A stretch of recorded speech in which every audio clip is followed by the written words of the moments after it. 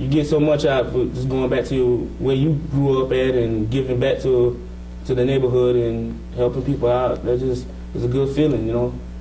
Just to be there for them and see their smiles, and it just helps us make us be better people. Also helping the team, you know, and just doing the right thing. That's what I could just say. I think it's really important. Cal and Bethsaida, they preach it all the time. They wanna do things the right way. They wanna not only play football, but they wanna breed, you know, responsible men. They wanna go out and help the community. They wanna be an organization that not only helps the people within the organization, but helps give back to the people who help. So the community and, you know, anybody who sponsors us, they want to do all they can to make everybody happy and benefit everybody involved. Some of the students mine out the FCAT that's coming up, so haven't really got nothing planned what we're going to do with them, but it's going to be something good. They'll enjoy it.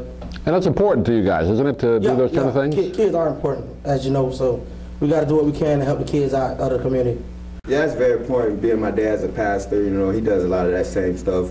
And when the coaches being members, I see that flows down. It goes from the head to the bottom. You know what I'm saying? So I really like that, and that aspect of them giving back to the community and all that stuff, and they tight-knit community and all that stuff. That's what I really like about it. It's important. You know, the kids' education is very important. But we go ahead and try to help them out, be successful in life, get places farther than I did. You know what I'm saying? So it's pretty good. This is a very important role. So we try to keep a good, you know, head on their shoulders and keep them focused, and we want to show them a good example. So, I mean, it's important. Everything come to the light. Everything what we do is come to the light. That's why we compare. They compare us to like one of the greatest teams that Sarasota Millionaires always come up with, because the plans they got like in the agendas for us to perceive, you know. So we just, as players, we just do what coaches got and staff what y'all got planned for us. We just got to go along with the program, you know. So we just here to make everything better. Honestly, I think it's all just animosity against the team. I'm gonna be honest.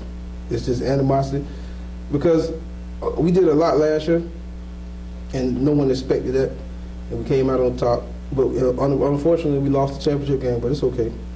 Hopefully, get another chance at Orlando. We'll see you soon. But it's just a lot of animosity. No one wants to see us win, because we always the underdog.